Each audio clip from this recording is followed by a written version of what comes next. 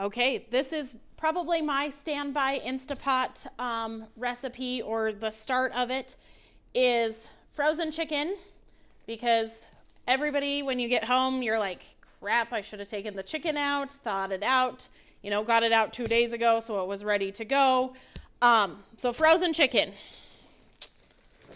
in the Instapot, which is a every week occurrence at our house.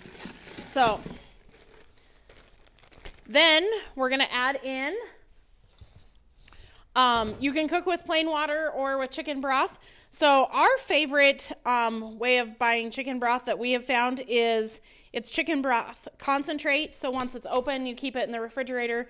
But I never remember to buy chicken broth in the can, or you have a recipe and it calls for half of a can of chicken broth. So what do you do with the rest of it? So I love the concentrate because you mix 2 teaspoons to get a cup of broth, or 1 teaspoon for half a cup of broth. So we have really liked it just because I can mix and match, and we use it tons cooking in the Instapot, and I don't feel like I waste chicken broth like I used to. So I just have hot water, 1.5 cups. So I'm going to add 3 teaspoons into that. And let me move up, because it is not a powder. It is yeah, it's a liquid, and it just stirs in.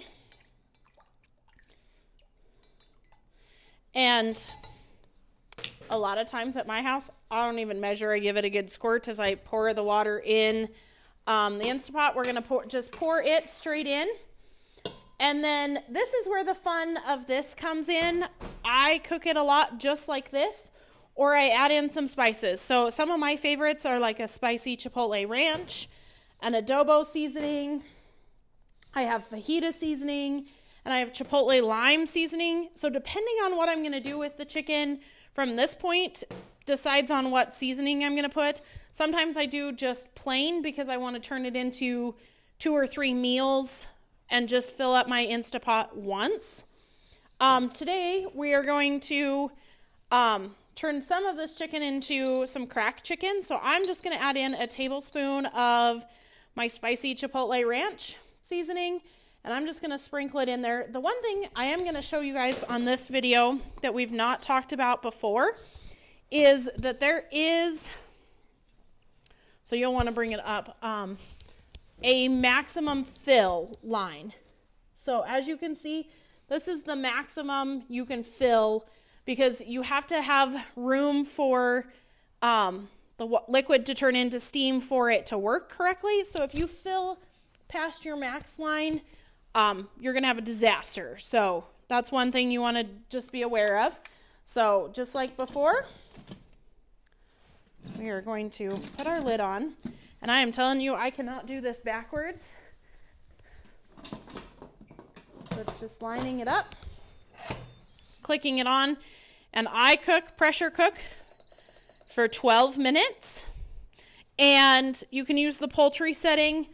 I have not played with all of the settings on my Instapot nearly enough to be super confident in my ability to use all of them. So I just use the pressure cook, and we're going to cook this for 12 minutes.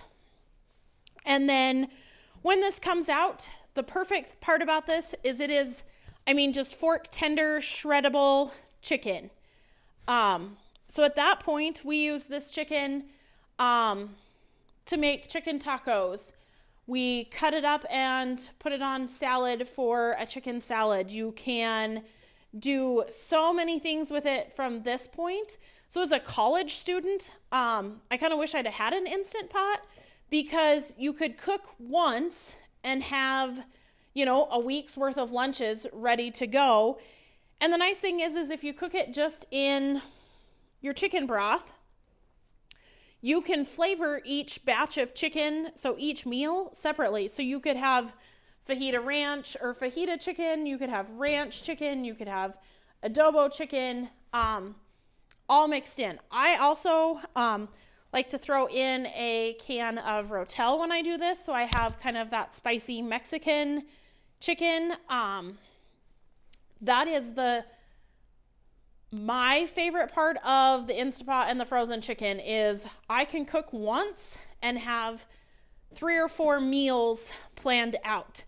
In the summertime, we spend a lot of time on the road, headed to the rodeos to Secretary. So we take a lot of our lunches. So this has been our favorite food prep method is we cook a bunch of chicken, we season it 2 or 3, 4 different ways. We may shred some, we may do chicken tenders and leave them whole. And then we have meals to throw in the freezer ready to go. So when this comes out, we'll show you that aspect of it and we'll go from there.